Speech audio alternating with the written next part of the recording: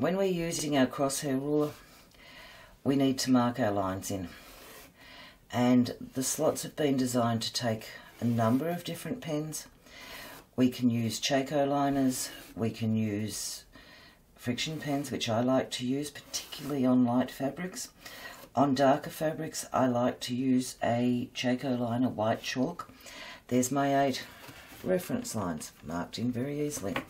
I'm now going to turn this ruler, keeping that centre point that I marked in the middle in place. I will turn it so that my reference lines that are drawn on the tool are touching the reference lines that I just drew.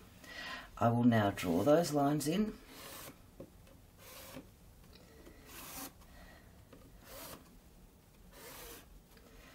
It's only 8 lines, so it really doesn't take long. And we have 16 reference lines. And to make 32 reference lines, we are just going to line those reference lines up again, make sure our centre's in place. The reference lines are marked at both sides of the tool so that we can check it on both sides. Draw our lines in. These lines will just disappear when I put an iron on it.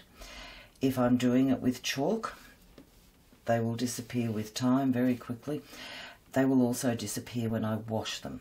So it depends on what you are using the quilt for as to what you decide to mark it with. I've just turned the template again so the line is on the other side, sitting on top of our reference lines.